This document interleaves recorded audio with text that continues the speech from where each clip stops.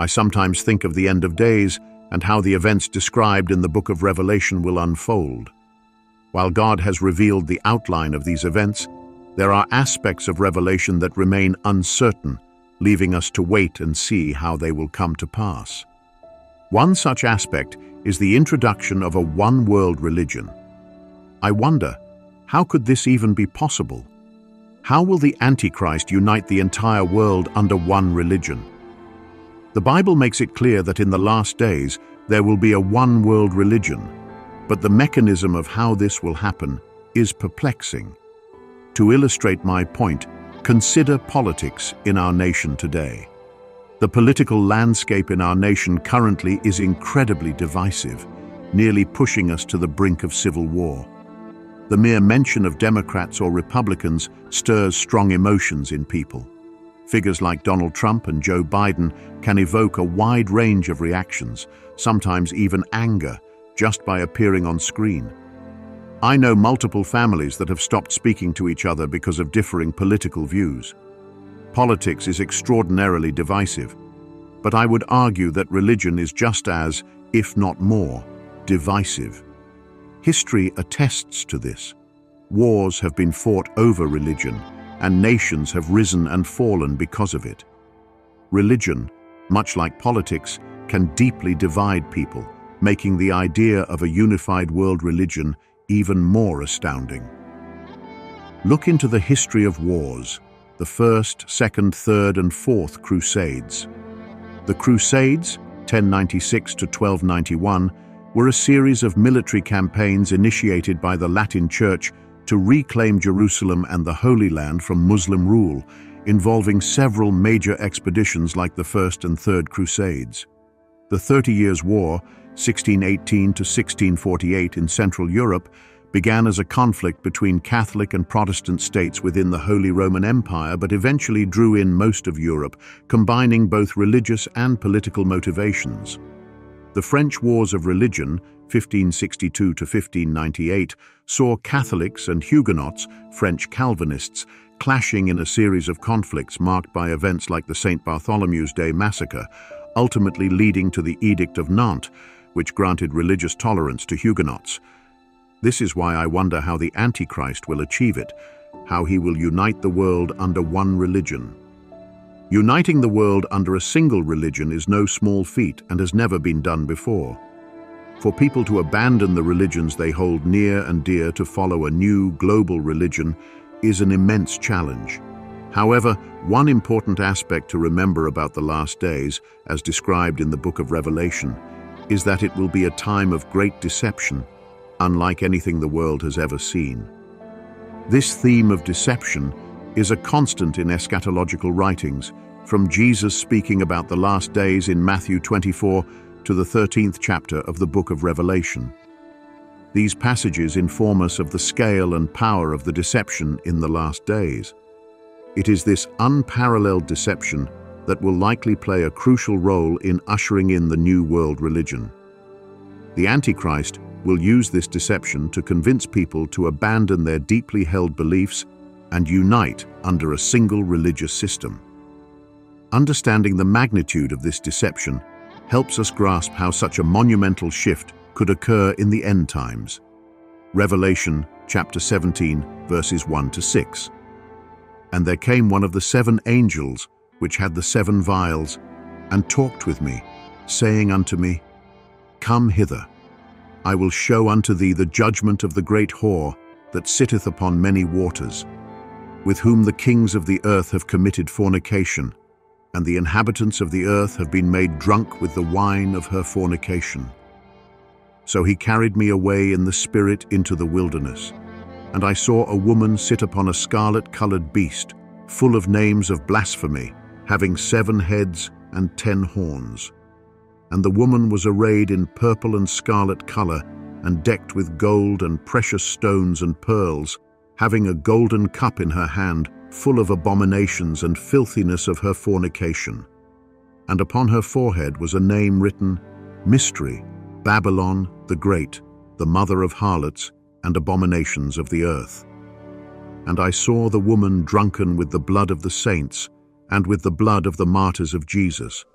and when I saw her, I wondered with great admiration.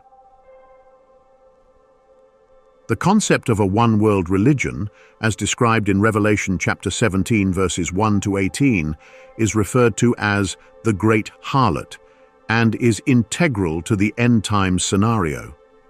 As Christians, it is crucial to understand and recognize the dangers associated with this prophesied global religious system. In the Old Testament, the term harlot is frequently employed as a metaphor for those who pursue false religions. The actual identity and structure of this one-world religion have been subjects of debate among Bible commentators and theologians for centuries, leading to a variety of interpretations and theories. These interpretations propose the possibility of the one-world religion being Catholicism, Islam, the New Age movement, or even a religion that has yet to be conceived. An internet search will yield numerous other theories and possibilities. Since his papacy began in 2013, Pope Francis has undertaken significant efforts to foster relationships between different religious communities, with a notable focus on Muslims. His primary aim has been to promote peace, mutual understanding, and cooperation among diverse faith groups. A landmark event in this endeavor was the signing of the Document on Human Fraternity for World Peace and Living Together in 2019, which he co-authored with Sheikh Ahmed El Tayeb, the Grand Imam of Al-Azhar, during a visit to Abu Dhabi. This document emphasized the importance of interfaith dialogue and collaboration for global peace. One significant manifestation of these efforts is the Abrahamic Family House in Abu Dhabi. This initiative embodies the principles outlined in the Document on Human Fraternity, serving as a physical and symbolic representation of the commitment to fostering understanding and coexistence among the Abrahamic faiths, Christianity, Islam, and Judaism. The Abrahamic Family House includes a church, a mosque, and a synagogue within one complex, each retaining its unique identity while promoting mutual respect and dialogue. This project exemplifies the strides being made towards greater religious unity and understanding, which is steps towards the formation of a one-world religion. Pope Francis has consistently advocated for interfaith dialogue and understanding. He has made numerous statements highlighting the commonalities between Christianity and Islam, particularly their shared belief in one God. These efforts are seen by some as indicative of a movement towards a more unified global religious framework, potentially aligning with the prophesied one-world religion. As Christians, we must be vigilant and discerning in these times. The notion of a one-world religion under the false prophet is a recurring theme in eschatological interpretations of Revelation. Potentially, this false religion will encompass a variety of existing religions, sects, and ideologies, or possibly form a new, singular entity. This religion is expected to be supported by miraculous signs and wonders, lending it an aura of legitimacy and divine approval. Revelation chapter 17 verses 1 to 18 provides several characteristics of this one-world religion. It will dominate all peoples and multitudes and nations and tongues, suggesting that it will possess universal authority granted by the political and religious powers of the time. This universal authority will enable the one-world religion to exert significant influence over global affairs, aligning various religious traditions under a singular unifying banner. The imagery of the great harlot, seated on a scarlet beast adorned with blasphemous names, further underscores the deceptive and idolatrous nature of this false religion. The harlot's opulence, described in terms of purple and scarlet clothing, gold, precious stones, and pearls, symbolizes the seductive allure of this global religious system, drawing people away from true worship. Throughout history, various religious movements and leaders have been scrutinized in light of this prophecy, with some suggesting that contemporary efforts towards interfaith unity could be precursors to the prophesied one-world religion. The actions and statements of religious leaders, particularly those of global influence like Pope Francis, are often examined for signs of alignment with this eschatological narrative.